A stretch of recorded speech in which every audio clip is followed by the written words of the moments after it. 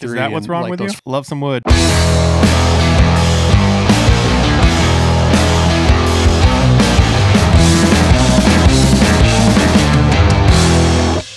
Welcome back to the Side by Side Guys Off-Road Podcast. I'm Big Z. I'm still Ian with Full Throttle Battery.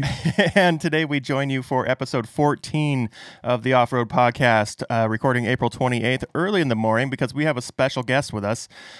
He is the OG urban assault shredder from Southern California with over 2.5 million views on that video alone. He's racked up an awesome resume of off-road experience, and he runs with his partner Aaron, run the Shreddy Lyfe online and apparel brand. He has multiple vehicles and business aspects that have taken him around the world, from Vegas to the sand dunes of Qatar.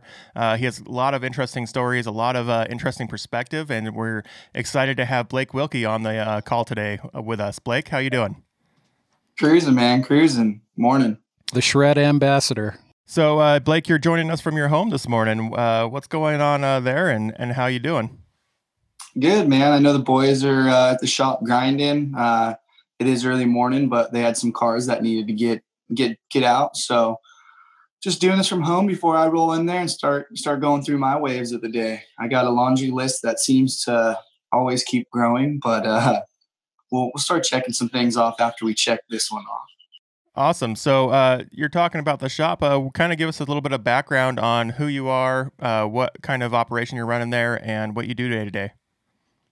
I mean, the day-to-day is always changing, man. But pretty much at the shop, we build, maintain, and I do personally a lot of stuff for myself and smaller odds and end jobs that are kind of in and out, just because that's kind of the way that I got to keep the wheels turning. If I have big, long, drawn-out projects, it's harder to collect and get those in and out the door, especially if I have my assets that need to come in and fill a couple of those spots that need to be prepped. But the day-to-day is just a steady grind to, please sponsors, make sure that all my assets are 100% as much as possible. And just get out there and have fun with it, man. So what kind of operations are going alongside in the shop? I know you got a number of guys working in there. Kind of how does that operate? Are they like employees of yours, or do you have other guys that just share the shop space, or?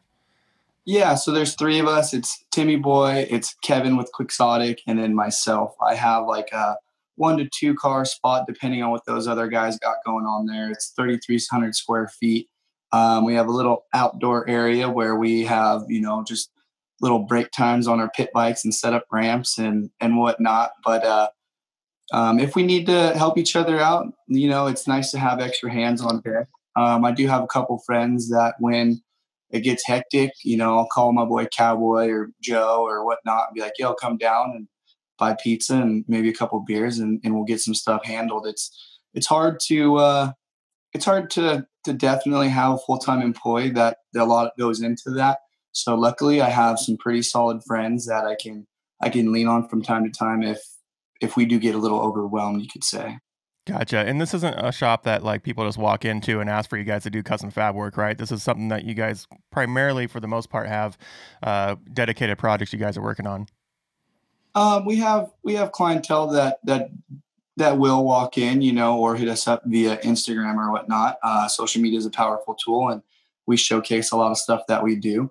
So it depends, There's definitely it's fabrication. There's anything from boats that come in to golf carts to kids quads that need new front bumpers because they're just running into stuff. And I mean, it's always something. There's always something new coming in there, and it's cool because it's so versatile. It's not cookie cutter stuff, which can definitely bite you in the butt when you quote stuff. But yeah, it's always different. That's for sure.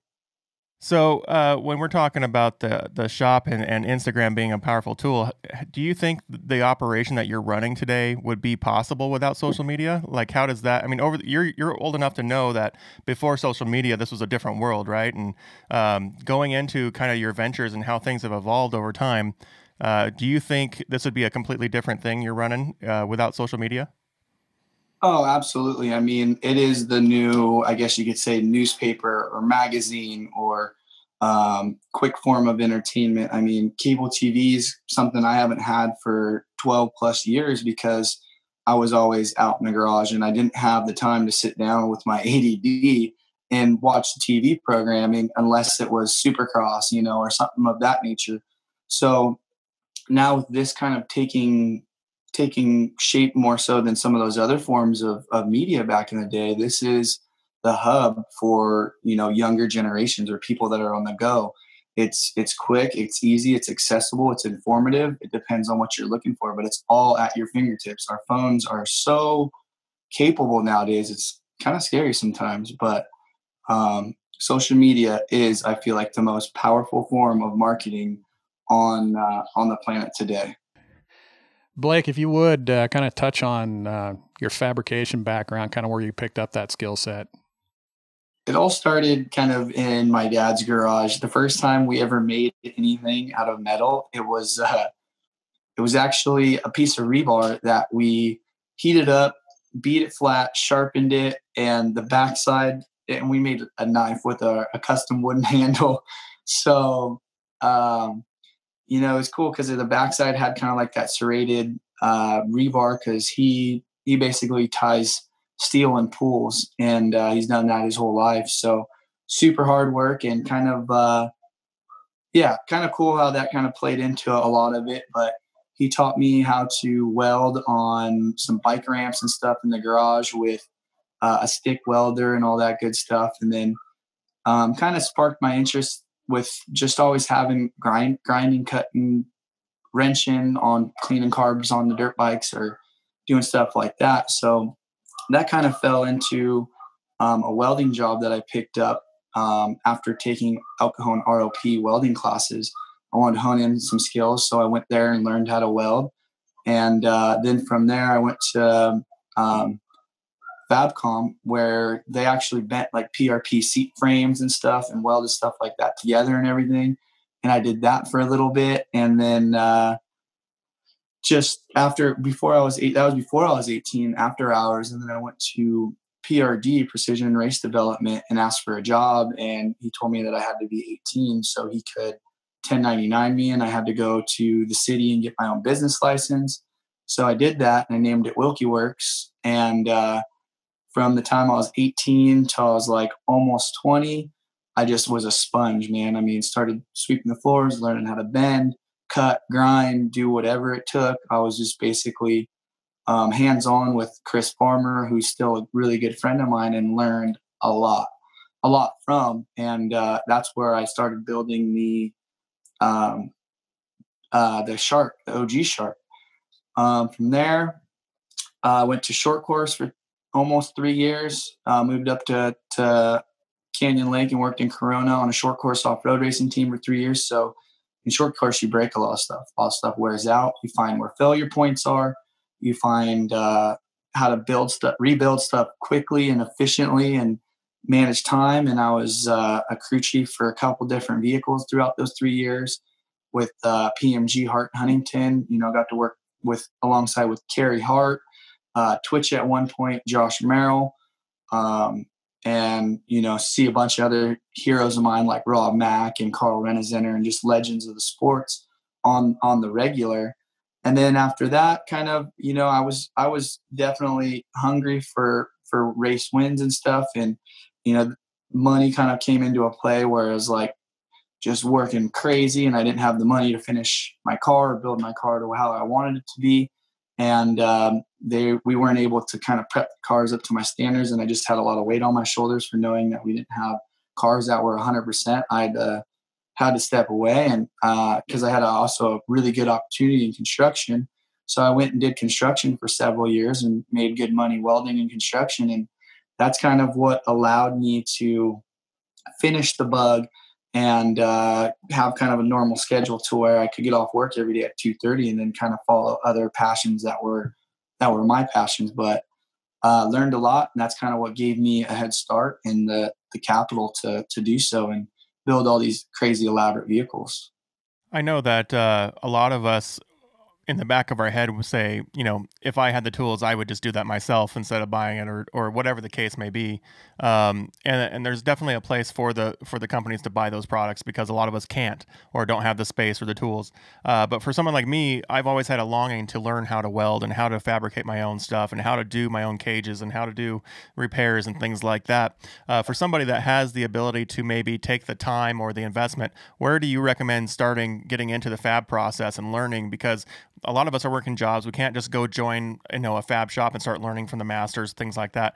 Where would you kind of give us a perspective of, if you want to learn how to fab your own stuff, where should you start? I mean, honestly, YouTube, again, is a powerful tool. There's so much information on there. So, I mean, I would do your research on there. And I built so many different things with very little tools, such as a chop saw, angle grinder, and a welder.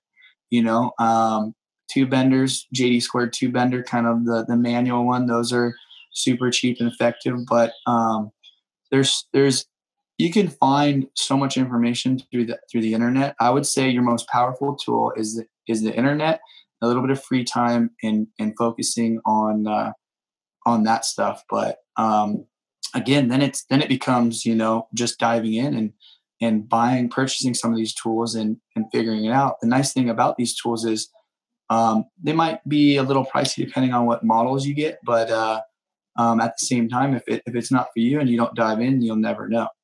There's a hot debate on the YouTube. Like I said, I've been kind of fascinated with this whole idea of getting into fabrication myself. There's a whole debate on whether you should start with stick or if you should start with MIG. Where would your perspective maybe come in on that? MIG welder all day, because a stick, it's not the cleanest. It's more for, like, I would say, structural stuff versus like clean off-road stuff. So yeah, dude, MIG welder all day. If anyone's trying to get into like fabrication and off-road and has a stick welder, sell it and buy a MIG welder. And then the follow-up discussion that usually ends up at the end of those threads is TIG versus MIG for your roll cage and all that stuff. Would you say that, looking at that process, that it really doesn't make a huge difference, or is there a noticeable difference in your opinion of, like, should you invest the time of buying the TIG and going to learn TIG, or should you say MIG is good enough for structural, I'm going to be okay, I'm going to be safe, and I know I'm going to do a good job? Yeah, and it kind of that goes with also with like settings, I mean, there's been TIG welds that look beautiful that might not have the penetration they need. Similar fashion with MIG welds. MIG is definitely a lot faster, but a TIG machine, you can do a lot more, has more capabilities with, steel, aluminum, and various types of metals. You can do aluminum and stainless and all that stuff with a MIG welder as well. MIG welders also put out a little bit of spatter, which can obviously make stuff not look as pretty if you don't prep it and or get rid of it. TIG, obviously you have your pedal, you have your rod, and you have your torch. So you have three things going on versus a MIG, you just have a trigger. TIG is much harder to pick up. It's going to take you a lot longer and a lot more patience, that's for sure. I mean, I can do it. It depends on the project, on what I'm going to MIG and TIG. So for an entry level person, a MIG welder all day, because you can learn the fundamentals of the flow of the puddle and just kind of pick it up quicker and actually get stuff done, and probably get less frustrated in the meantime to deter you away from fabrication. Yeah, I don't think there's any loss of investment when you buy a MIG either. Like, if you feel like you need to go to TIG, you're still going to want that MIG around. Oh yeah, we got both, and I use them both equally on different projects all the time. So having both is the best of both worlds. But if you're entry and you're going to be doing a lot of steel work, I would say like roll cages, bumpers, trailer repair, all stuff like that, then a MIG welder is probably your best bet. But if you get to the point where, like, you're a badass and you want to spend the time and make everything epic and you got plenty of time to do so, then TIG's the elite, I guess, the elite machine and the elite elite. Yeah, just yeah. Yeah, if you're going to go pro, you need to look for that. But if that's not going to be your living, if it's just going to be a hobby, or if it's just going to be fixing things on the weekend, I think that from what I've seen and what you're saying, that the MIG machine's going to treat you good and treat you well. Ian, what's up? When's the last time you welded? I used to make and repair aluminum tanks in the fertilizer game. So like when I was 19 years old, I took this job at this fertilizer co-op and exposed myself to noxious chemicals up until the point I was about 22, 23. Is that what's wrong with those you? Fertilizer, I know, right? But like those fertilizer implements and stuff like that you see being pulled behind those massive tractors, I used to actually make those in the winter. And that's kind of, it's a lot different than a roll cage and stuff. And, some people that would judge my welds would say I don't need a welder, I need a grinder, but whatever, it's a process. It's learn, you got to learn.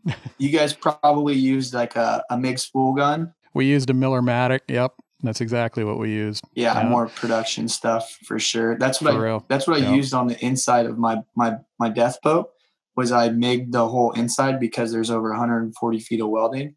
And I know those chemicals you're talking about because when I was under there, when I didn't have my mask on or when I first started it, I had to make sure I put my mask on after that because I got up a couple of times lightheaded and was like, this is heavy. Yeah. Yeah. Like most teenagers back then, I was much, much better with an acetylene torch than I was a welder. So I want to jump into urban assault just real quick, but going into the life of Blake Wilkey, right? Like, what was life like before urban assault? Dude, I was just a kid growing up in East County, San Diego. My grandparents actually tried to get me into like bowling and golf and a few other things that my grandpa was into that my grandpa could partake with me. And it was like, that was his stuff. And then my mom and dad got me a dirt bike when I was 7. And I said, and then rode that till I was like 9, and then they tried to get me back into team sports. And I'm like, this shit sucks. It's hard to go back. Like, where's my dirt bike at, man? Like I want to go ride with my friends and stuff. And then it was kind of just after getting that first XR70 when I was 7, it was motorsports driven, But before that, I grew up going to Buttercup and Glamis with my mom and the river and stuff. So we're always around like hot rod jet boats and buggies that some of our friends always built themselves and took pride on, and we're always wrenching on stuff. So it was always kind of at a young age, I was encompassed around it. And then once I got that freedom of a dirt bike, it was always something to do with the desert. I heard a rumor about you way back in the day that you were basically around that Glamis scene so much that you would tell people, you're just like, you guys just watch. One of these days I'm going to build the biggest, baddest bug you guys have ever seen. Is that legit or is that just all legend? Pretty legit. I mean, I started out with like a Chenoweth that I chopped the whole front end off and got that was from a dude he wrecked the inner pivot. So I built arms and a bunch of different stuff. So it was a stepping stone up to that bug for sure. It was kind of a couple of different projects prior to the bug that I saw were cost effective, but something that I could also profit off of when I was 16 years old. So like, yeah, so like for the first 2 years, but the focus was always to build a bug. I just never found the right platform originally. So up until I started it when I was almost 18, there was a couple other projects to kind of try to get the money right to work up to that big bad bug. So what is the inspiration for the bug? I know you're Southern California and there's a large bug scene down there, but where did it really take hold on you to really kind of intertwine your life with these bug bodies? So it was, it was looking back at a picture, that my mom had when I was first born, when she had a bug. And I was a baby in a bug, and my mom just looked super happy, and I was a little baby stoked. And a couple of months after I was born, my grandmother actually saw a bug that had been crashed, and the thing opened up like a tuna can, she said, because there's not a whole lot of structure. It's a lightweight vehicle against, some big heavy trucks back in the day, especially. And she said, we're going to get you a minivan or something that's more safe for you and our grandchild. So even though it was short lived, it was just something that kind of stuck, and the SoCal vibe, and just something that was small, compact. I wanted it to be wide. I wanted it to look like a spider monkey. I wanted to have a lot of travel and be something that was different that you didn't normally see out there, and kind of fit that chill San Diego cruising vibe. So in your background behind you, you've got a number of pretty sweet shredder boards back there. So I'm assuming that the waves have played a large part in also the bug scene as well, but also your life. Is that something that you've pursued pretty aggressively? No, just because, I do enjoy, riding different boards. It's like, it's a very, surfboards are cheap compared to off-road parts. But I've collected over the years, and they all have kind of their own, their own ride, I guess you can say, to each board. So I try to get wet as much as possible. Off-road's definitely, with the wave of momentum I have going in off-road, I haven't caught enough waves with surfing. Plus my shoulders, not necessarily the best after some dirt bike injuries. So I need to get back out there though and get salty. I thoroughly enjoyed your pun. I really did. So the dirt bike scene, how did that go? Is that anything that expanded into anything, or was that just simply you and dirt bikes on the weekend? Did you actually go racing? Were you competitive at all? Oh yeah, we went to like the Vegas World Minis. I never did the Minios, but we did like California Gold State, Gold Cup Series. We did a lot of the local stuff. I always raced a stock bike in both the stock and mod class. So because we could only afford one bike, some of these kids had like 3 bikes and stuff. So I'd have a stock bike that I'd race against, all the big dogs. In schoolboy class, the Gold Cup, where there's like 120 kids in that class back in the day, I got second in that class. And then the novice class, which was super fast, I would have gotten top 3 for sure, but I blew my bike up at Glen Helen after the Talladega start. Coming down the hill, I went from I think 4th or 5th gear and downshifted twice, accidentally floated a valve. So that kind of messed up that whole scene. But it was, something I was super passionate about. And my dad called me a maniac because I just wanted to go faster and faster, and wasn't necessarily reckless, but I'd crash and burn and pay the price a lot. But I was never really scared of the bike. And even today, I still get on a bike and I could still rip. It's something that a lot of people don't really know, but I'll surprise you when I throw a leg over a bike. I'll get nasty and throw it sideways. I've seen you guys get pretty rowdy in the back shop with the pit bikes. Oh yeah, that was a good time. But we just went out to Beaumont after the last rain, and found some super sketchy hits out there, 3rd, 4th gear stuff that most people wouldn't even bat an eye at. And I was keeping up with all the boys that still avidly do it after a year and a half from an AC separation on my right shoulder. And it's fun, dude. It's something that's just you have ultimate freedom with, for sure. You got a little background in skateboarding too, if I recall right. Just cruising now, but cruising, yeah. Yeah, I used to do like handrails and stuff. It's hard not to kind of fall into a little bit of everything, around here, especially when you're growing up in high school and there's so many good skate spots and you got a bunch of friends that skate or BMX. That's BMX bikes. They really did hurt me too, but dude, that's what I grew up on, man.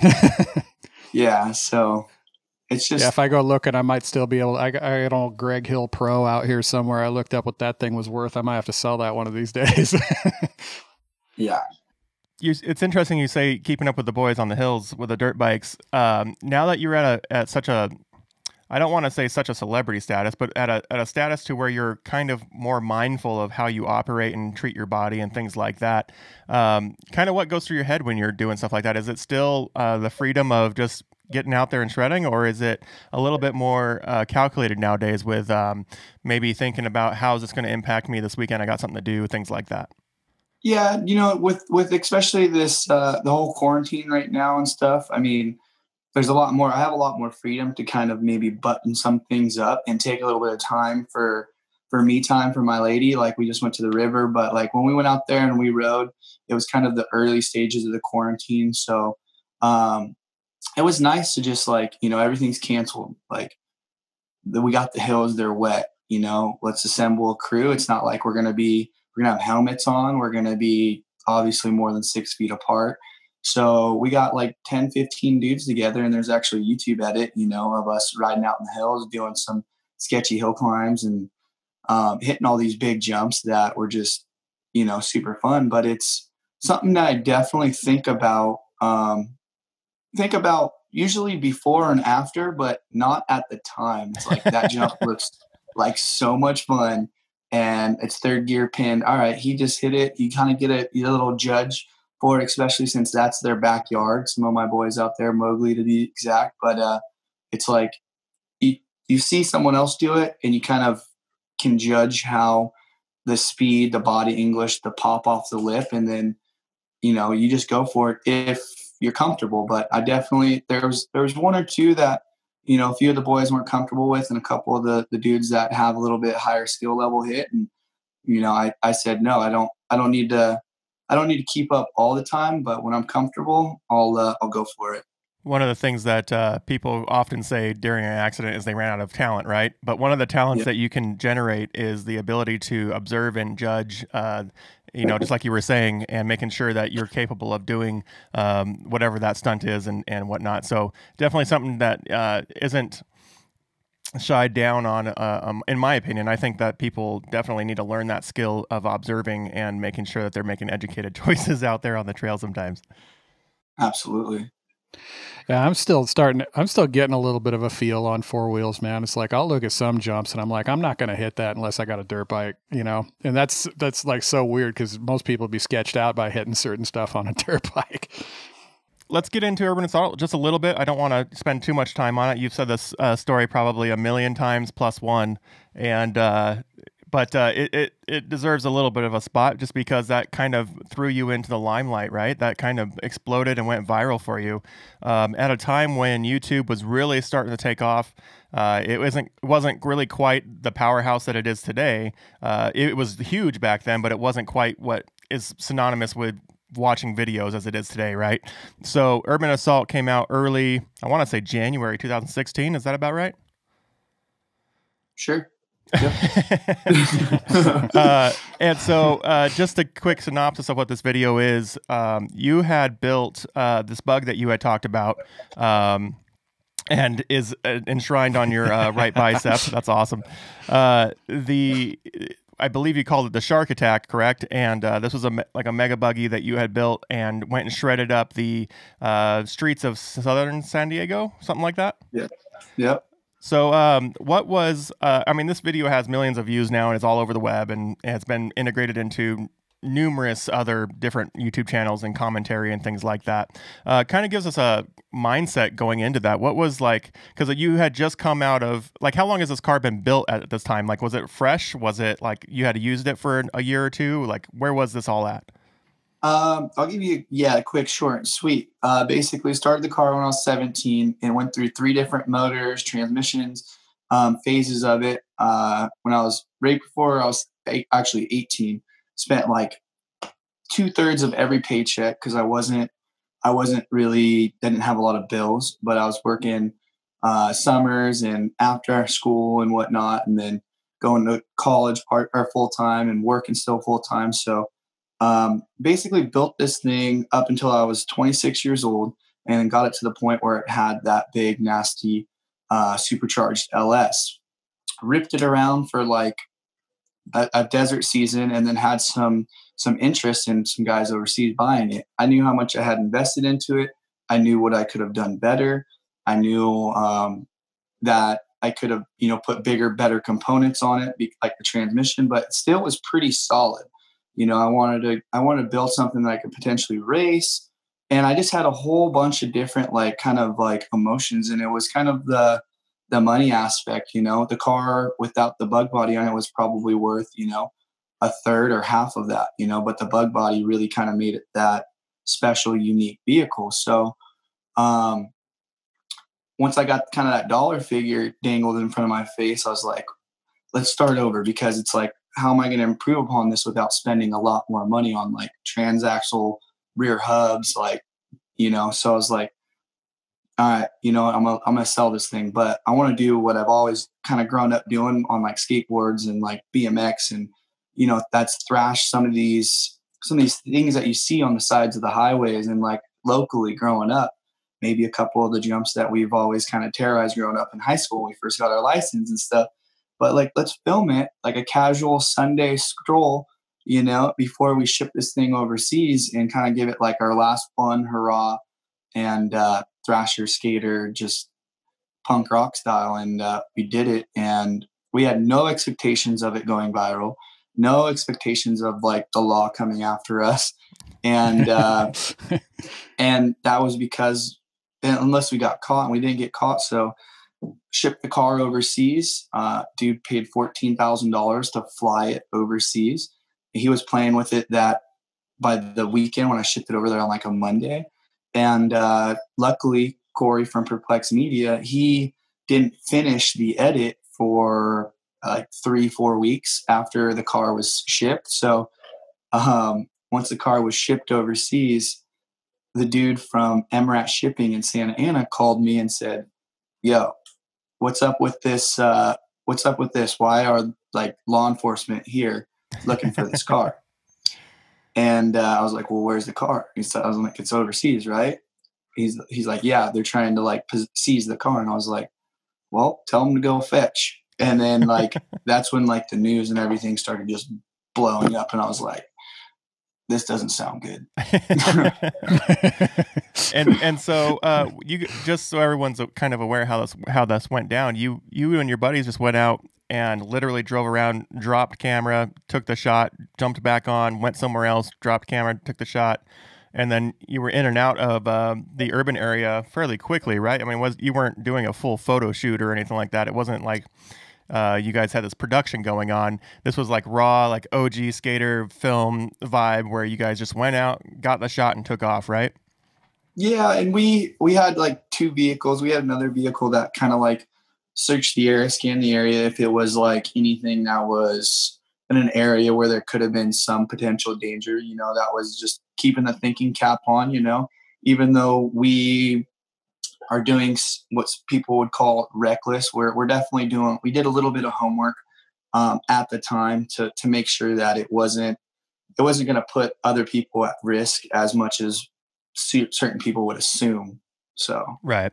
And so this all went down, and at this time, people weren't really doing the whole stunting and video production stuff that you would normally see today with a higher end media company. And so YouTube kind of changed the perspective that you had, because all of a sudden you start getting a lot of attention. You start getting a lot of people asking questions. Then the law enforcement starts coming in, and you can't really step back and say, no, that didn't happen, because now it's all over the web. The evidence is there, right?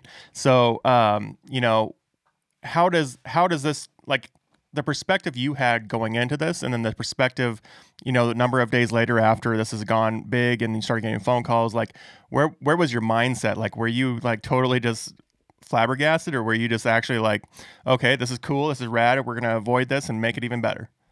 It was a roller coaster of emotions, honestly. I remember being working at a job site downtown, because I was doing HVAC construction at that time. We were working at a job site downtown. My mom calls me and is like, hey, there's 2 news vans here. Like, what's up with it?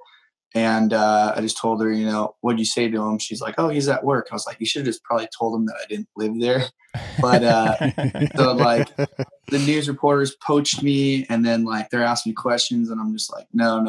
Like, so I called one of my friends who's a lawyer and asked him like what I should do. And he's like, just stay chill, stay quiet, and see what happens. So, I would be at that job site downtown. I'd be skating. I'd skate to and from the job site because we had to park far away. And I was just like seeing like maybe police vehicles like outside the job site on lunch. I'm like, are they going to come and like detain me? Like, because, I've never been in trouble. So like, it was kind of like, this is cool because I'm getting a lot of notoriety, and people like really enjoyed the build, and a lot of people enjoyed the video, because I know that, we all get a little sideways here and there on the street, but I just decided to film it. So it was a roller coaster leading up until like when I told him like, hey, if I need representation, let me know. So he poked his head in there in the DA's office and found out who the prosecutor was and said, the mayor of San Diego is bringing some heat. Yeah. And that's when shit got real. When the boss man says you've been naughty, that's a scary stick to be looking at. Yeah. So what was it like? Like, how did it go down where these guys in overseas were looking at buying that car? Like, was that just a phone call one day? Was that like, how did that happen? I mean, I listed the car because before the video and everything, the car had a lot of attention. We were out at Glamis doing wheelies down the sand drags. We were making fun edits with the Dirt Alliance boys at the time, which now is Terror Crew. And we were just having fun, and we were going big, you know, all of us sessioning together in the desert and showcasing the car's capabilities. And their scene out there is all about wheeling, but, you know, they don't really have a whole lot of cars that they jump. And this was kind of like a do-all car, and it had started getting a lot of momentum even before the video. So you were already thinking about moving on well before the video and before this guy even offered to buy it from you. You had the idea that the future build looks different, and we're going to invest in it and get this car sold.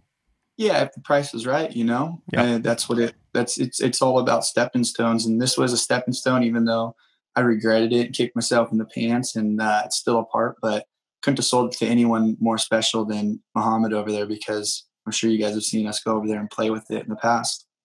So let's do a really quick breakdown on some of these more popular cars you've built over the years, right?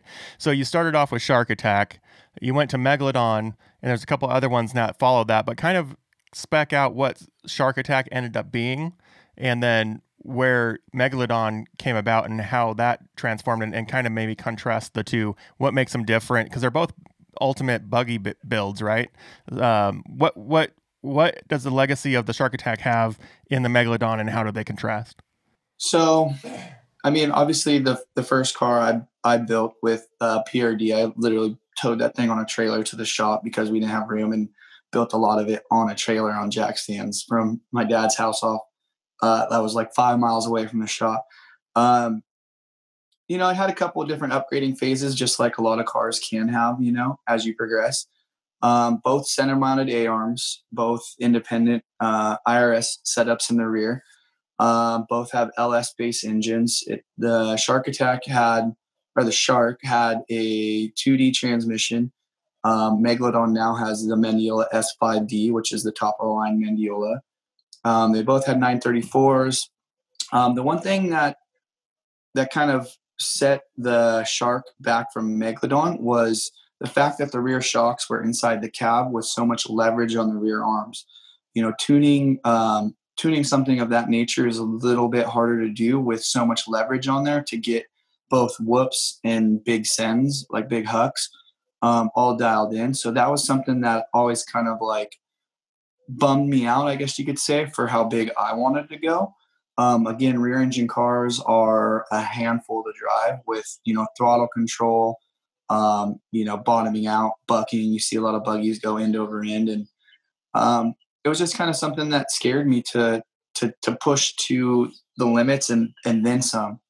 The Megalodon, I mean, they're both so comparable in so many ways besides that rear shock package. So what's different? Because you're a big King Shocks guy. I believe the first one had Kings on it, right? It actually had Foxes, and I bought them used, and it was just the deal that I came across and had to set up. But yeah, I mean, they're both badass companies. So what makes the Megalodon different in the rear end when it comes to suspension? Is it just the fact that it's a better shock, or is it you had different geometry, different length? What kind of plays into making that more of a manageable beast?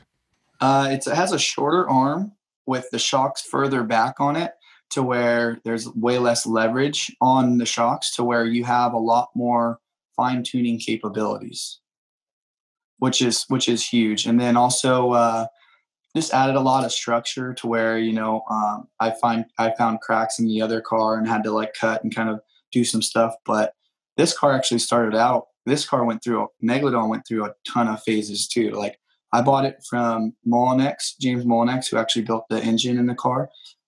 Super rad dude. It started out as a Penhall Class 5 that had a beam front end. The whole front end was cut off, center mounted.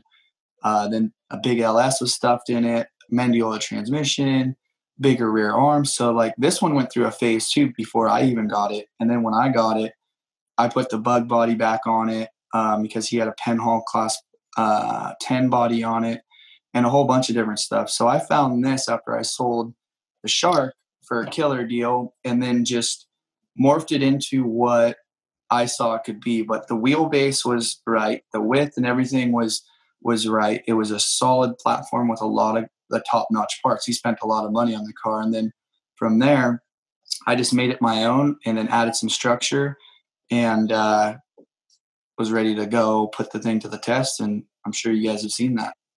The first build was a little wider, wasn't it? By 2 inches. Oh, okay. It's weird because the camera makes it look substantially wider. The cab.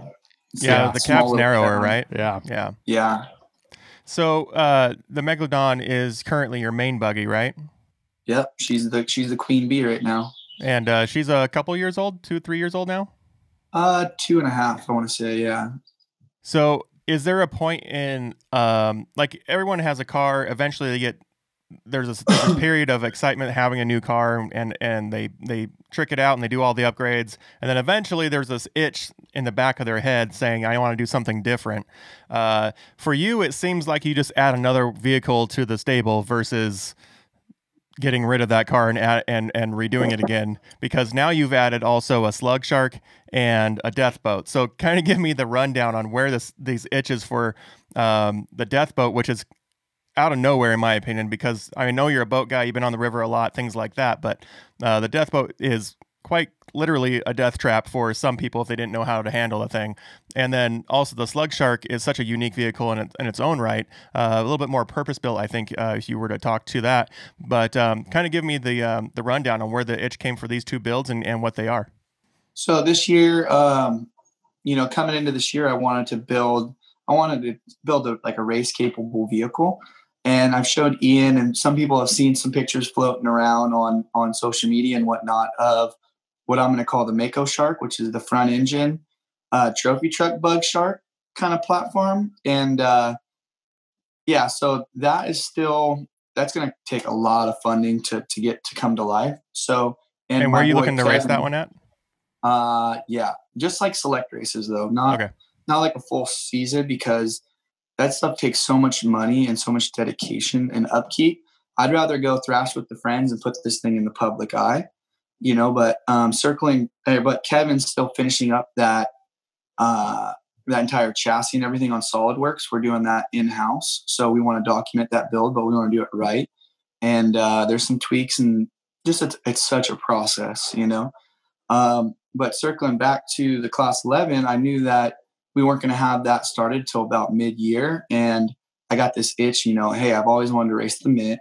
I talked to the Martelli brothers, Matt more so, and was like, hey, you guys see that video at Rage at the River, the land rush start of all the bugs? Like, all right, I want to go to like the basic level to where people in the industry or in the sport, maybe we can get people together to come and race the most budgeted form of racing and show people that you don't have to have hundreds of thousands of dollars to go racing. You can build something on a budget for, depending how wild you want to go. Something like my car is probably like 18 grand, 20 grand, but there's people that have these cars that are like 5-6 grand, and show people that, hey, you can come race with us, have a good time, show how much fun it is. It's safe. It's something you can build with your kid in the garage, and just show people like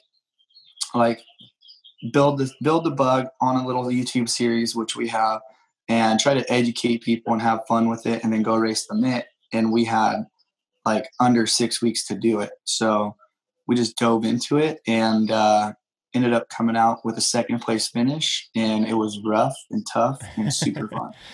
It definitely looked a little bit rough. Your back must have had a few adjustments after that race, because it bucked you around pretty good, I think. It did, but the speeds that it happens at are much slower than like a TT or a Class 1. And I mean, When you're talking, 100 miles an hour versus like sections that we're doing like 15 miles an hour because of the just, different realms, it's comparable still. I feel like a lot of people think that they're so much rougher than what they are, but they're actually surprisingly smooth. So, give me a little background on the death boat. I was actually personally very interested on the build as you documented that online. Just how much thought and idea creativity went into this thing, and then just the sheer amount of capability on the water once you were out shredding just up and down the river on the thing. It seems like it's just a mind-blowing experience to have that kind of off-roadness on the water. Kind of give us the background on that and why it came about and what you're doing with it. So I saw the guys up in Canada, actually, with Jetstream Adventure Boats and a few other manufacturers. And I just saw what they were doing with them. And it's like a side-by-side for the water. I've had, hot rod jet boats with big blocks in them. I had a boat. My last boat prior to this build was a 21-foot Avenger with a big 2-stroke on it. And they were fun, but, all you can do is go up and down river hauling butt, or like tow a skier or a wakeboarder. But, the hot rod boats aren't kind of really meant for that. So I was like, what can I do that can encompass like everything? And after seeing those ones, the Jetstream Adventure boats, I was like, it's like going to be like 3 times as expensive as these other boats, but it's going to be super unique. And let's build a long travel trailer for it. Let's tow it behind the bug. Let's generate some cool content for it. Let's jump some shit. Let's have some fun. And I bought the hull. Told the guy kind of what I wanted to do with it, and I'm sure he's heard a bunch of stories. And he gave me a few $100 off on like shipping and whatnot. So I was like, I don't go into things asking people. I want to make sure that I prove my worth. And I had no relationship with him prior, but after it's done, he's like, dude, that's the coolest boat out there. So I built a roll cage for it, a roof, put all the rigid lights on it, PRV seats, and did everything that has kind of off-road influence on this boat, and put a big skid plate on it and decided to go jump some stuff. And when you say jump some stuff in a boat, that doesn't necessarily connect with people all the time. We're talking about sandbars, little jetties, things like that shoot out on the water. You're hitting rocks at full speed and getting air. What's the biggest? Oh my God, I can't believe I just did that moment with that boat. There was this little landmass. There's been so many. It's like, dude, towing the thing behind, Megalodon at 60 miles an hour through whoops is like, I shouldn't be doing this. But there was one feature where in Havasu Assault, where you can see this on YouTube, that heat wave helped me edit. I come up over this landmass, and it's like 3 feet out of the water, and I hit it like 30, and it feels like I'm in a car crash. It's like, yeah, exactly. Woo! And I'm like, because there's no suspension to give. It's straight one-on-one, and you're trying to go up over something that doesn't really move. And it was loud, and I was like, I hope I just didn't like put a huge dent in this thing or hurt it. And came over the backside, scooped up like 55 gallons of water, and the thing was sitting all low, and it's all bogging out. And I'm just like, that probably wasn't smart, but it didn't hurt it. And I was like, first outing, like, dang, okay. That was your first time out? Yeah. So for Havasu Assault, it was the first time out, no test time, finished it, went straight out there, towed it behind the bug, and dropped it in the water, and only had one issue the whole weekend, and learned a lot, brought it back to the shop, made some adjustments, and have done that a couple times since. And she's pretty dialed now. What's the overall length on that boat? 10 feet. 10 feet. So, and what kind of motor is in it again? So the motor package in it, I bought a whole. So what a lot of these guys do is they take a Sea-Doo or like a jet ski, and they pull the motor out of it, the electronics, they pull the pump, everything out of one of those, and stuff them in these holes. And then, but it came out of a Sea-Doo 215 Wake Pro. I ended up putting a 260 supercharger and injector kit on it, and then I had Race Lab tune the ECU, and it probably puts down about 275 horsepower on a 10-foot boat. which is nuts. Now, I personally thought that the trailer setup you had on this thing was just crazy.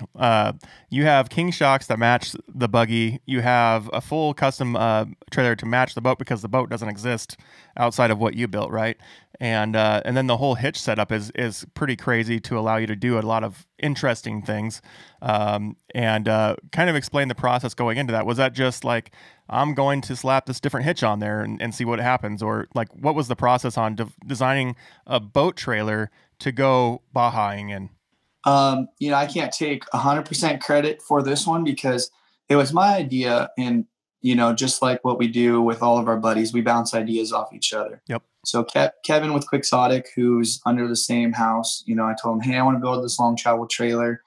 Like, obviously we've seen like the videos where you have like there's a fifth wheel hitch over that Volkswagen Bug that does like 360s and turns around with the trailer. It has to be something up high. So it has to be something rigid. And he's like Uniball, and he's really good with SolidWorks. He's the one doing the Mako Shark, the TT Bug.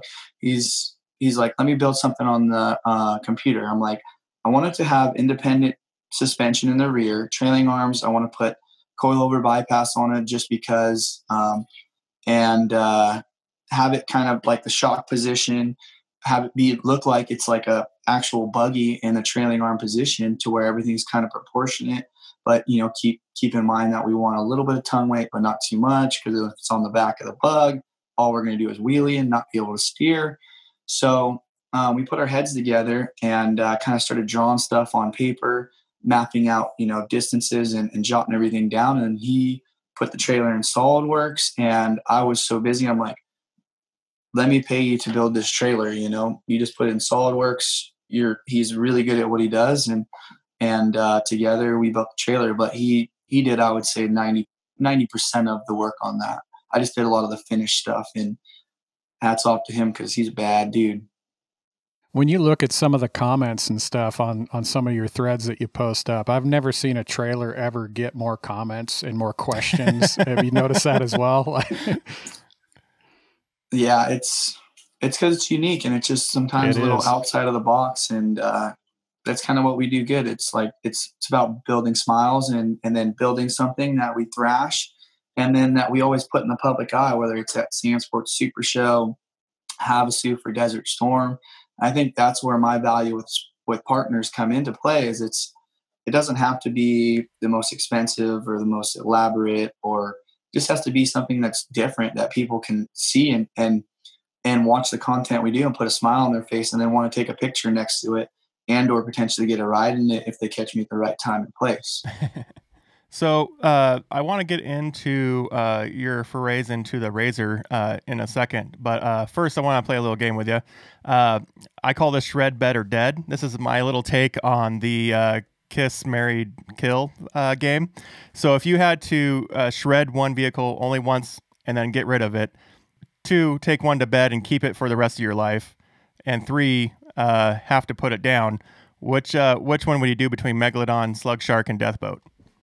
Well, I mean, the Slug Shark is the slowest, so, and the least expensive. So that'd probably be the one that would be dead first. Or no, not be dead first, but that's probably the one that I would put to bed. Yep. I mean, Megalodon's just a handful, and you can do so much with it. And I would probably say that's the one that I'm going to shred, because it has the horsepower and it puts you back in the seat. And then dead would probably be the Deathboat would probably be the one that would die the first, because we're doing things that you shouldn't be doing and or sinking it or whatnot. But that's probably my order. So Megalodon, shred, dead, Deathboat, bed, class 11. Nice. And then Qatar. So we've talked a little bit about overseas guys looking to buy your machines. That is such a different world over there. And we get small little like insights to how that place operates when we watch YouTube videos and things like that.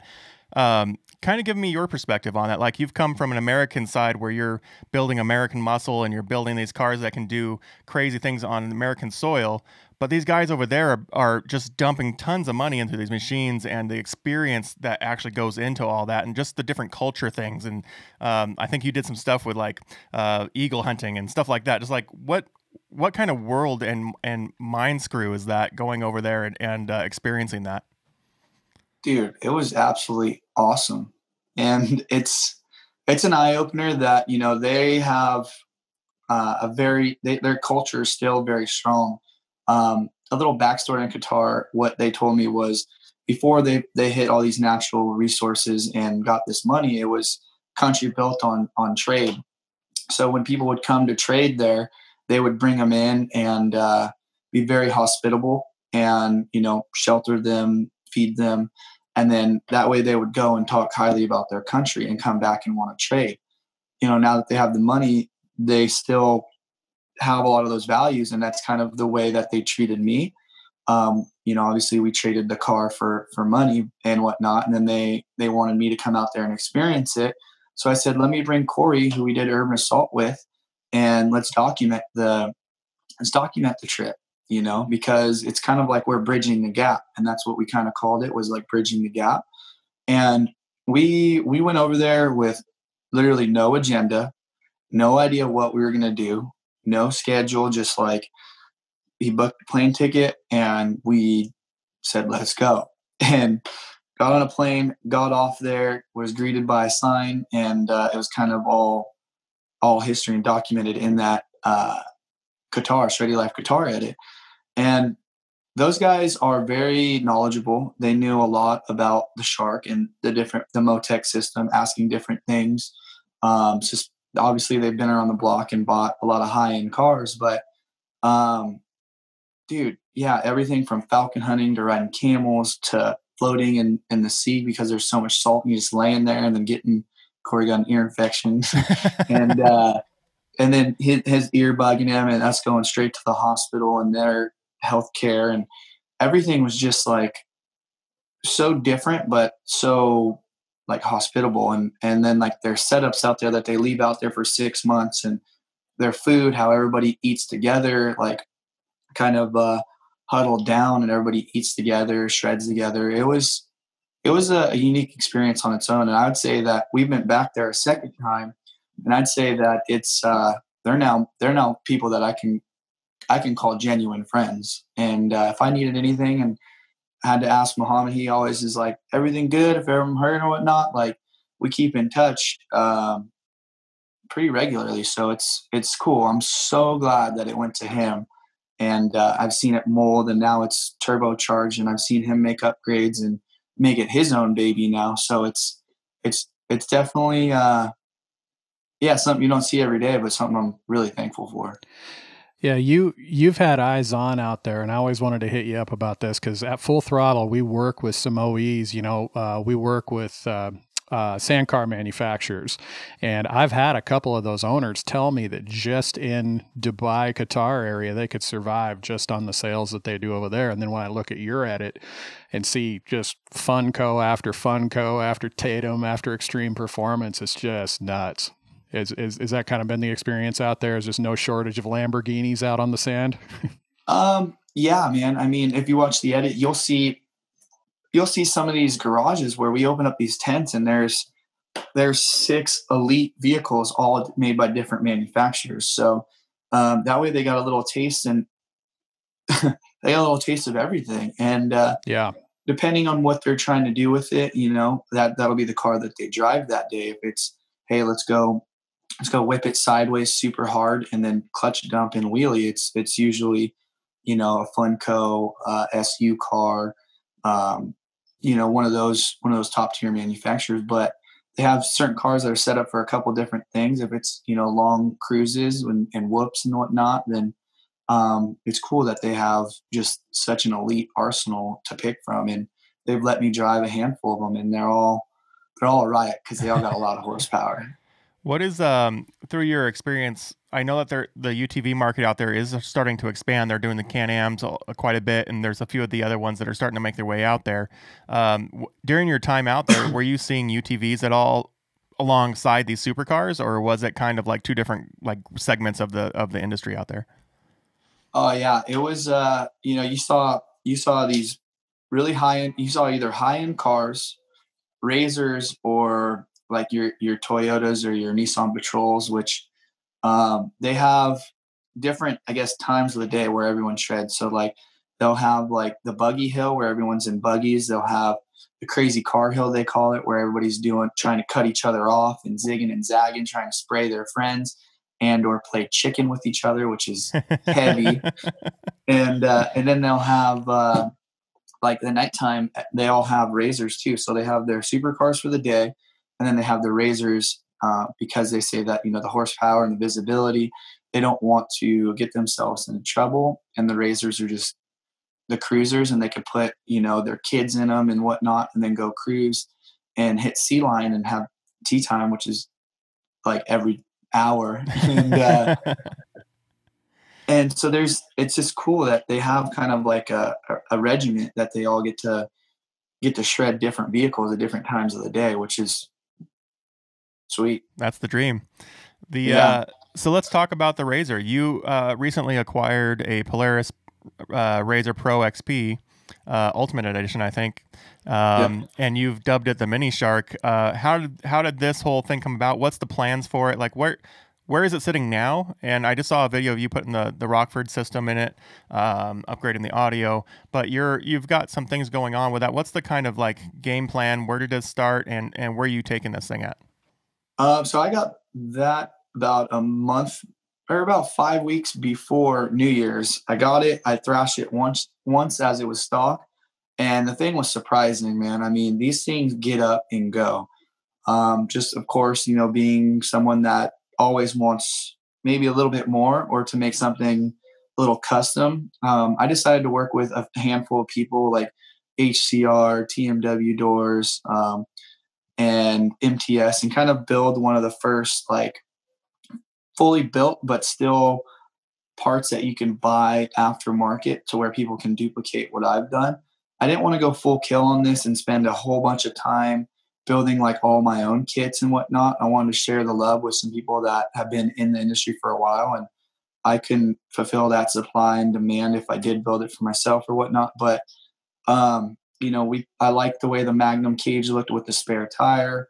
We put PRP seats with the heated seats in it, Switch Pro, pedal commander, rugged radio system, like did everything that your average consumer can do to it, and then went out and thrashed it. And the thing is so much fun. Like we just took it to the river and we go out there and cruise because a lot of friends have side by side. So like it's kind of fallen into the same Qatar aspect. It's like each vehicle serves a purpose for different avenues of where we're going, and or the group that we're going with. So it was something to just kind of fill that void of a 4-wheel drive vehicle that still thrashes and gets busy with it with off the shelf parts, to where if Megalodon was down or something, I still had a backup rig.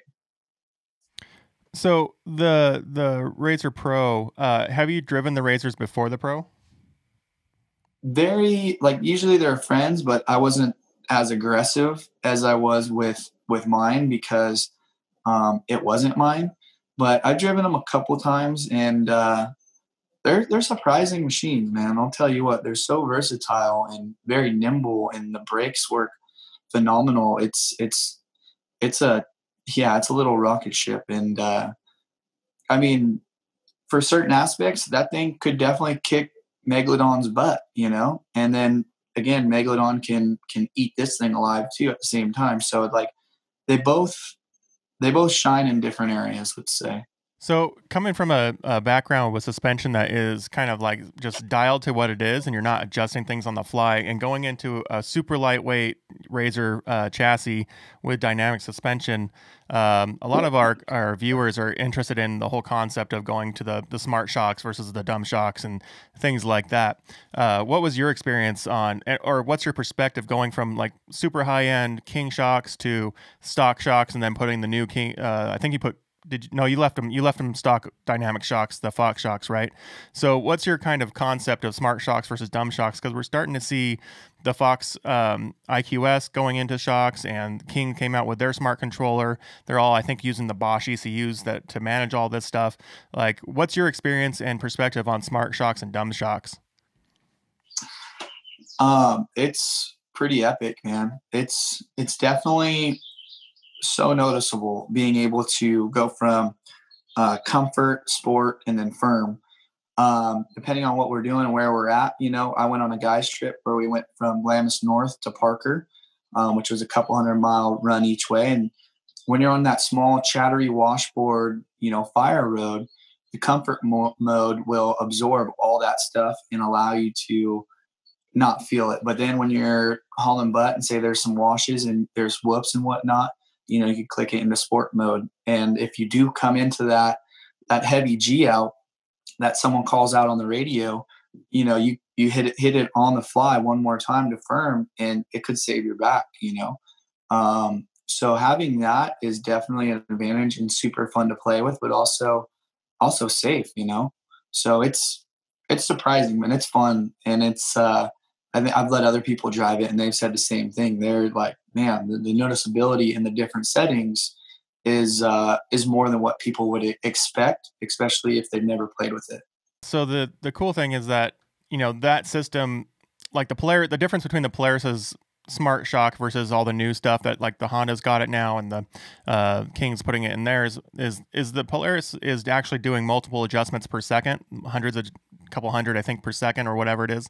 And they're doing things like, stiffening the front when you brake and stiffening the side when you corner and things like that. Is that noticeable in your driving, or is it just the fact that it feels stiff or feels plush?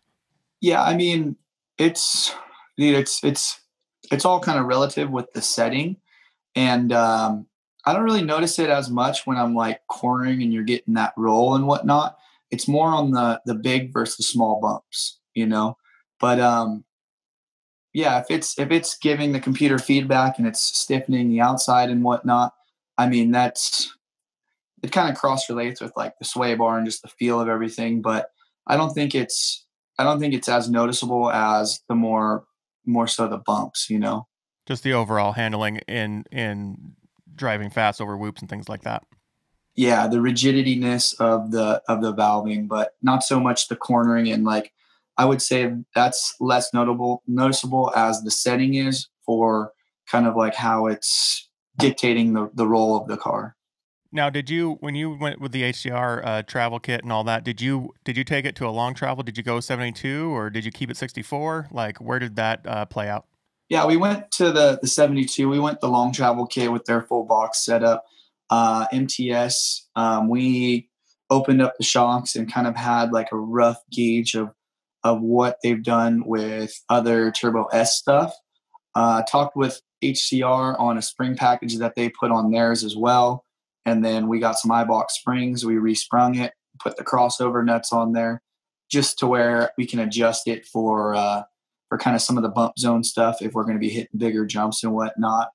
To set it up to where it's kind of like Megalodon, to where we can do everything. We can go have fun on the trail with a comfortable ride, but we can also hit big booter jumps. I mean, we've only revalved it and sprung it once, so I think it could use a little bit more fine tuning, but for hitting it right off the gate with something that hadn't been done yet, it's pretty close, and things definitely predictable, and I would say pretty safe with our base package, but we're gonna get that thing tuned up a little bit more so to where we can go bigger, harder, faster. One of the last videos I saw you post of that unit was you towing the death boat behind it and going off some berms. Was that just spontaneous, like, hey, I'm gonna go hit this, film it, or was that kind of the idea behind it all and going out? Because that kind of just blew a whole bunch of people. I shared that with a bunch of people, and they just were like, "What?" And the fact that at the very end you see the people in the back in the death boat while you're towing it over these jumps. I mean, what was that experience like? I coming from my background, I'd be like, I'm not going to risk tearing off the hitch of this thing going off this jump. But it sounds like you were pretty confident in the way that was built.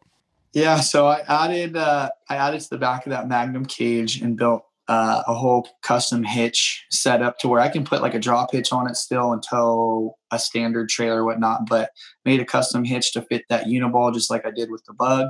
And the goal was like, hey, when we go to the river, I'm going to take the Razor because there's also a bunch of trails that require 4-wheel drive for that we go and play out in Yuma or Havasu. And I was like, this is like the ultimate, like, if we need to get somewhere in a tight spot and find like a lake, like I want 4-wheel drive. This Polaris offers that versus the Bug.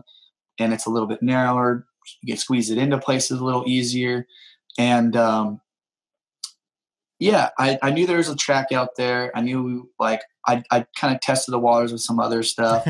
We found a little drop off that we hit with the buddies in the back, and they were like, this thing feels like a pre-runner. It is so buttery smooth. They're like, you're going to bottom out. You're going to probably hurt the Razor before you hurt this trailer. And I was like, all right, well, I know there's a little track over here. Let's go hit some whoops. Let's hit some berms. And there's a little jump too. Let's see what it's got. So we kind of warmed up to it like a couple laps, and then they're like, go as fast as you want off of this jump, dude. Like, don't hesitate. Quit. Stop pussyfooting it. And I'm like, all right, come around the corner, get into it and get all 4 tires off the ground. The trailer barely comes off the ground. And they're like, go harder, go stronger, go faster. And I'm like, I got to a point where I was hitting it as fast as I could in low gear. And the Razor's not bottoming out, but it's to the point where it was like, again, risk first reward. Like, we're already doing things that no one's doing. And I have a couple of my homies in the thing. If anything does go south, like, right, we'll call it good. But then I watched the video and I knew what I felt and saw the video. I was like, it's pretty sweet. Well, I think you can successfully say you were the first to take a UTV towing a boat off of a jump. I'll take it. Let's add it to the list of firsts on the Shreddy roster. Yeah, and I mean, it was cool to have like just both those, like at the launch ramp, watching the sunset, people pulling their boats off, bumping that new Rockford system, put a new full throttle battery in there, and had to definitely use it from playing the stereo a little too much with that big sub. So that thing saved my butt, Ian. That battery sparked her back up, and yeah, it was definitely a head turner out there for sure. And it's cool to see people follow the builds and see it all come to life, see it work. I think we had a little crowd that we generated after jumping everything, and then yeah, just seeing kids take pictures. I actually let a few moto boys that I know, kids rip the death boat, and dude, seeing those smiles was special. The thing that's so cool about the Pro is that Polaris, right from the get-go, nailed so many things. Like, I mean, a lot of people don't know this, but that thing's already ready for a dual battery. You know, what we got it has room for 2 of them. So, I mean, you could literally jump to almost 50, you can jump over 50 amp hour. And then, most stators on UTVs are only pushing about 50 amps, somewhere in there. And the Pro's at 75. Makes a huge difference. So you're wearing a Shreddy shirt, and Ian, you're wearing a Shreddy shirt, and I feel a little bit left out and feel like I didn't join the party.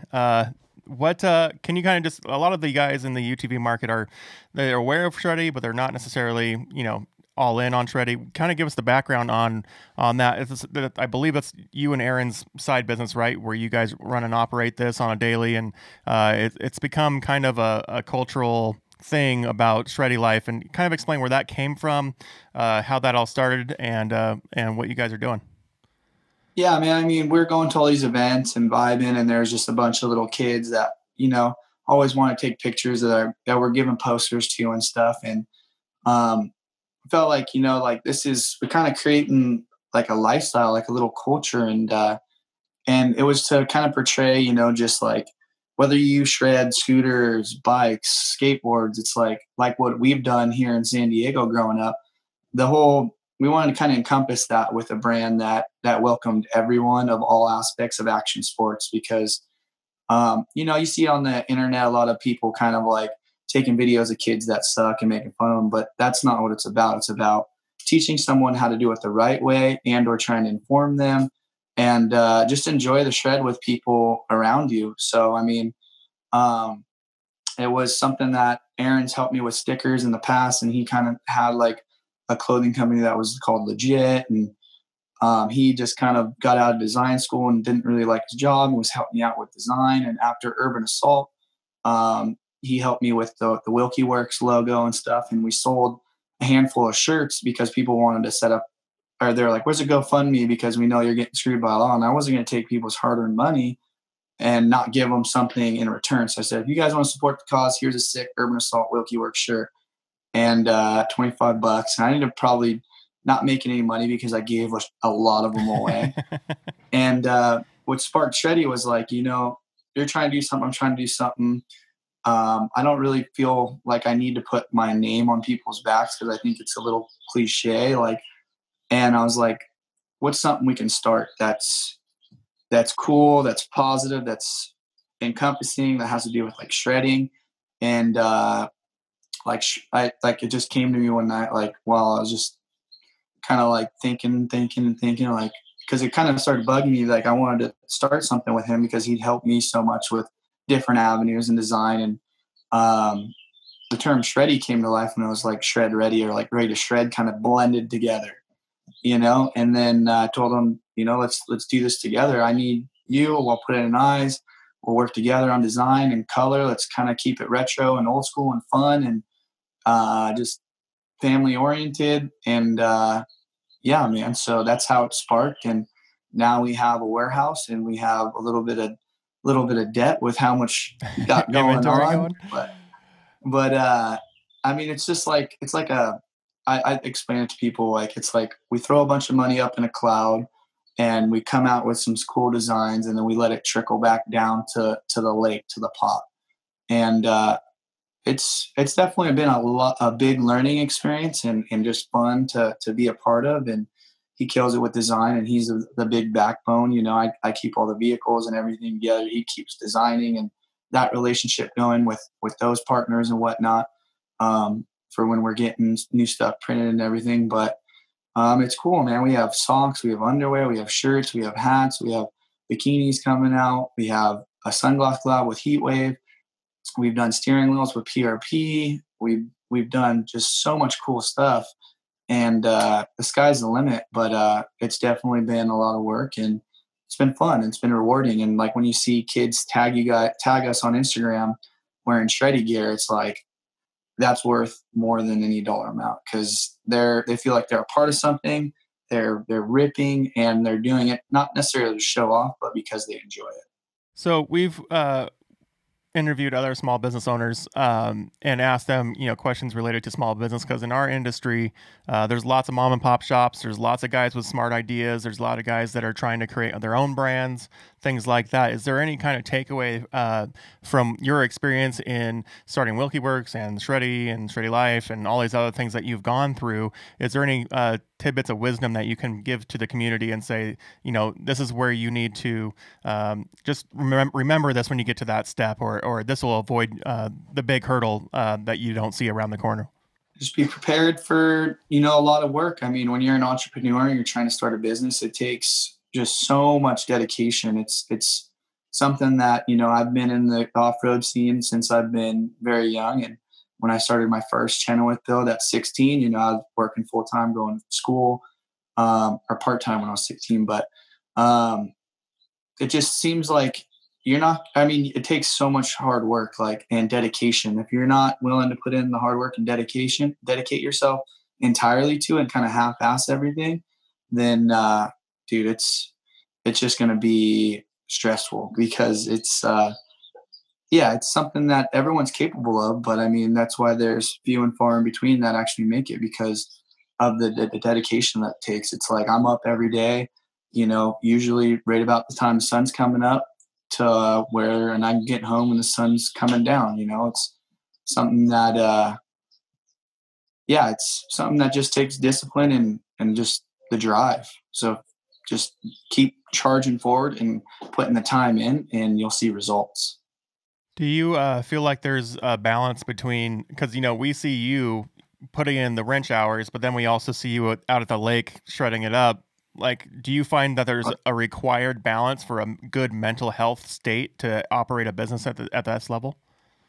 Oh yeah. I mean, you have to find like your chi or whatever makes you happy and kind of shuts off, like this weekend, didn't have the cameras out rolling, no GoPro edits. It was just like phones away. I'm enjoying this with my people. So like sometimes it's not all about, the exposure, like the content or whatnot. It's sometimes you gotta turn that stuff off and just say, like, set your boundaries, like I have a couple spots at the beach where I'll go and chill with my lady, and we'll sit in our hammock and just hang out and vibe together and talk and chat, and having a good supportive group of friends where you can all work together and talk about different things or like ideas. And then but it's exciting for me. It's fun to build shit and always strive for more, because I feel like as soon as I'm not building or striving for more or challenging myself, then I almost get in a rut. Like, why am I not doing this? Like, why am I not building this? Because like,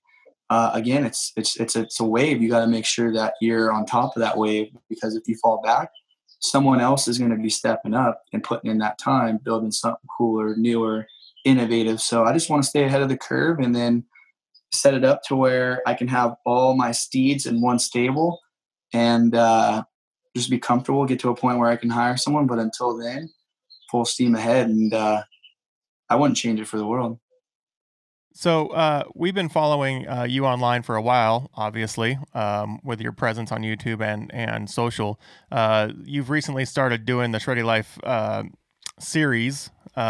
The video series kind of seems like it's taking you back to the start and bringing you forward through multiple episodes. Can you explain kind of what you're doing there and what's going on behind the scenes? Like maybe you got some stuff in the works. Yeah. So with Redma Media, we teamed up with them. We have a series that's going to be called Shreddy Lyfe that's going to encompass and bring in other fellow shredders. So the first couple episodes that we did on YouTube were kind of like setting the platform and kind of, just telling the beginning of the story a little bit. So, and now we're diving into like a lot more current relative content that'll be going on Mav TV, as well as Amazon Prime. With this quarantine right now, it's set us back a little bit because of just people working from home and having different parties have to communicate. It's making everything in life difficult. So, that's still pushing forward. Bam Bam is still crushing it on edits. He's the one doing all the edits. Redma Media, Brian, he's the one kind of doing all of the sourcing for the TV show and all of the back end stuff with that. We did an episode on Mav TV like 2 years ago when Brian and I met from Redma, and that thing's still circulating on Mav TV, and I get tagged on it all the time. I know he's capable of pulling it off. And everybody in the circle is just talented and hungry, and they're all entrepreneurs themselves. And we're gonna make some pretty cool, fun content to share with people from King of the Hammers, our summer shred tour, and highlight everyone that we bring into it, and not have it be the Blake Wilkey show. I want to make sure that these other athletes and these other people that are really good and passionate about whatever sport it may entail are kind of like the stars of each episode. That's rad. The community definitely needs more, I don't want to say community, but communal exposure. There's so many of us out there that are doing so cool. Blake, if you would kind of touch on adventures or fabrication background, just where you all picked around up that skill impact set into the industry. And a lot of times, if you're not a pretty face, or if you're not Mr. Super Sponsored athlete guy, you don't necessarily get the exposure, and the content that you're creating, the things that you're doing, don't get exposure. So it's super cool to have guys like Shreddy and you and what you're doing with the content to bring that forward and let us all partake in that, because when we get to partake in it, we get to discuss and be a part of it and live vicariously and set our own goals that are bigger and higher, and give us better ideas of what we want to build and go do. One of the biggest things that I've in the past have been a big proponent of is just going out and doing something that you wouldn't normally do, pushing yourself to the boundary just a little bit, to giving yourself a little bit of a taste of something different, putting yourself in a little bit of a nervous predicament sometimes just to get your blood flowing, because that's usually what generates growth, and that's usually what generates stories and memories and things like that. A lot of times we just put stuff in the garage and then we never go do something, and that's a huge part of our industry is get out, go do it, and shred it up, to use your term.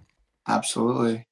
I think one thing that I really appreciate is just the approachability and stuff. And, there's no shortage of people that I personally know that weekly, monthly, something like that, they're on racedesert.com looking for a class, a class 10 that they could bring in and just spend about a year to 2 years or something tweaking it and building it into some just monster. I think you bring that, you get people thinking, it's super cool. Oh yeah. I know after we built this jet boat, I know a bunch of people are trying to build a jet boat now, and I have kids or adults hit me up with questions on that. Another big one that we didn't really touch down on if we got time, but Sure. Was the Hoonigan Build and Battle series that me and my boy Kevin built that 2-door XJ. There's so many people that can relate to an XJ, and parts are cheap at Forval Parts or online. They're everywhere, and like that build's been cool, and that community has been super cool. And our goal is to, after this quarantine's over, is keep building small little group events where everyone can come and participate in and build that community up and document that and make sure that everyone stays safe in doing so. But yeah, man, it's cool because, as you said, you spark interest, and I want everything to be kind of relatable, and informative at the same time. So that's where a lot of thought process comes. It's like, let's not make it over extreme unless it's like the TT bug, but everything else relatable, cheap, efficient, effective, to where you pick your potion and build something fun and come have a good time with us. So you mentioned the pandemic a little bit here and there. How has that impacted your schedule? There's a lot of events that got rescheduled this year that we were all planning on being at. How has that impacted you and the work you're doing, and then what kind of events do you have coming up, and maybe some builds or whatever that you can talk to that we can look forward to this year? Where can we see you guys, and where can we see these builds, and also what can we go watch to partake in this adventure? So a lot of the adventures and different things that'll come up, I'll share on my Instagram as the main platform, or my Wilkey Works Facebook account. But dude, it's I would say affected everybody, man. With the schedule especially, I was really looking forward to racing battle at Prim, and with 11 Brothers Motorsports, I know they had a couple builds going down with MP, and so I'm excited to get back out there and race the class 11. Mostly currently, it's taken a toll on a lot of businesses with sales because of people's maybe cash flow and jobs and stuff. So, a lot of companies have been offering discounts, which is really cool. I know they just did like a bunch of people have gotten together and done different promos to give back, and then also give back to like different communities and or people that are out of work and whatnot. But me personally, like a handful of sponsors and partners have said, hey, we got to see how this thing blows over. Some of them are smaller businesses, some of them are corporate, and they have to balance everything out, just like a lot of people do with where cash compensation might be going, this and that. And I'm cool with it, even though it might slow down the TT bug process, a few months until everything gets back on track, and hopefully it does get back on track. It's it's a little bummed. I'm a little bummed out about it, but you have to roll with the punches, just like they are. You can't point fingers, you can't get upset about it. It is what it is, and yeah, man, I hope this thing bounces back and everyone gets back to normal, and we keep charging forward. Yeah, situations like this is going to reward people that are creative and aggressive, you know. So do you have Yeah. any events coming up later this year that we can all look forward to going to that maybe you guys are participating in? Oh yeah, I know UTV Takeover. I'm getting. I think this coming weekend we were supposed to be in Virginia, but I know that they're still doing those other 3 or 4 events in various spots across the country, which are super fun. Last year I went with Full Throttle Team and Ian, and we had some fun in Oregon. That was my first time going there, and just to see how many people were there, and we hung out, gave away a ton of stickers and posters with Shreddy and Full Throttle, and just yeah. So UTV takeovers. Obviously, we'll be doing the Glamis trips, the big ones like Camp Razor and uh, Thanksgiving and maybe New Year's, go Superstition or somewhere. But we'll try to. I know the Terra Crew boys. We had an Adelanto thing that we were going to do. Um, that kind of got postponed, pushed back. So we're going to be working on dates with that, with all the truck dudes, and we're going to have pit bike races and side by side classes and stuff. That way, it's encompassing the whole community. And there's, you might not be able to afford a big pre-runner, but if you got a pit bike, come race. If not, then bring your kid, come get some free stickers and hang out and make it to where it's super cost effective for someone to come and enjoy it and maybe give some ride-alongs and whatnot. I know Rage at the River. I'm trying to race the Class 11 there, and just kind of going with the flow. Holly LS Fest, Del Mar at the Offroad Nights is coming up. So, I mean, usually I try to keep everyone informed on my IG. So that's probably your best source. Awesome. So where can we find you guys? So you got Instagram. Which page is on Instagram? So we got Shreddy Lyfe. I think it's Shreddy.life, and then you have yours. What's yours? Mine's Blake Wilkey 357. And then you also have your Facebook page. You mentioned Wilkey Works is on Facebook. Wilkey Works on Facebook. Yep. And then your YouTube channel. You don't have a personal one, right? It's just the Shreddy Lyfe YouTube channel. Yeah, we kind of just do everything from our adventures to the builds to just the day to day. Sometimes if I feel like it's something that is relatable to our audience and something that they might be interested in, that's not just repetitive or overkill, then yeah, dude, I'll throw new stuff up on there all the time. Awesome. So where can we find maybe some of those other sponsors that are helping you guys create this stuff that are a little bit in the content game? Like, where can we find more creative stuff to entertain ourselves during this pandemic where we're locked inside? Any tips there? I mean, there's just so much out there. Whether it's Heatwave Visuals channel that we worked with a bunch of that stuff. There's a Terra Crew page which has a bunch of different pre-runners and fun stuff going on. Obviously, we work with the Hoonigans, depending on what your flavor is. There's just so much out there, and I'm sure a lot of people probably already have their niches. But yeah, those 3 are pretty fun and entertaining, and there's always new stuff coming out there for sure. Awesome.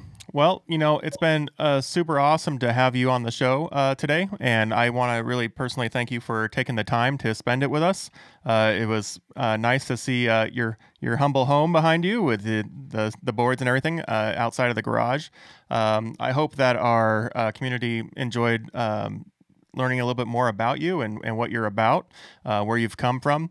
And I'm excited to see where this takes you. I mean, this trajectory of content creation and custom builds and all that stuff is what we all dream about doing ourselves. And so we kind of like to partake visually, and then eventually that trickles down to what we do. So it's been super entertaining. It's been great to get to know you.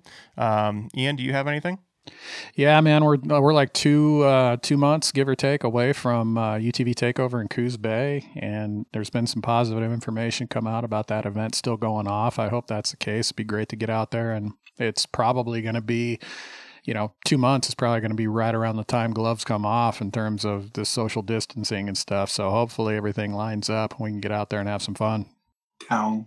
Awesome. Well, again, thank you for coming on the podcast. This has been episode 14, recorded April 28th, and we hope to have this out this coming Monday.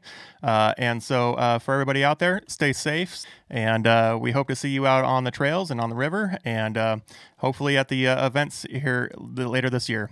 From behalf of me and Ian, thanks, Blake, and for everybody else, peace.